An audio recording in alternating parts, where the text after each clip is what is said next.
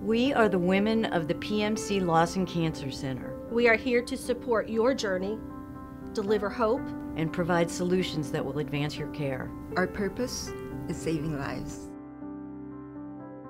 To honor, celebrate, and support local first responders, the City of Pikeville, in association with other organizations, will be holding First Responders Day in the Pikeville City Park. We just like here in the city, we honor all of our first responders, our veterans.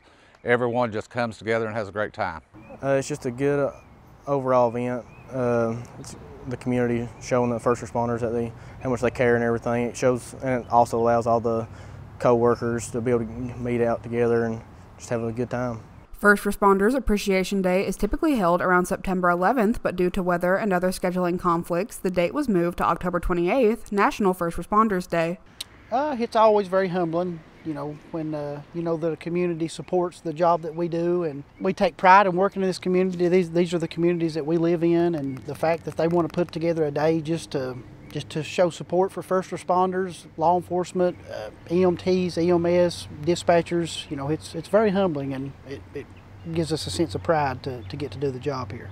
First Responders Day will be held at the Pikeville City Park on October 28th, starting at 12 p.m. It is recommended that attendees arrive early. For Mountaintop News, I'm Kelsey Dean.